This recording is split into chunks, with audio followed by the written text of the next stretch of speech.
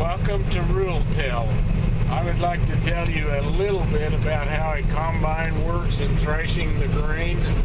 We feed the wheat into the auger, which goes into a rotary cylinder. The rotary knocks the grains out of the head. We put a blast of air with it to blow the chaff and the straw bits and pieces out of the grain. This is very important to keep a clean sample. We want to put the very best grain we can into the grain tank.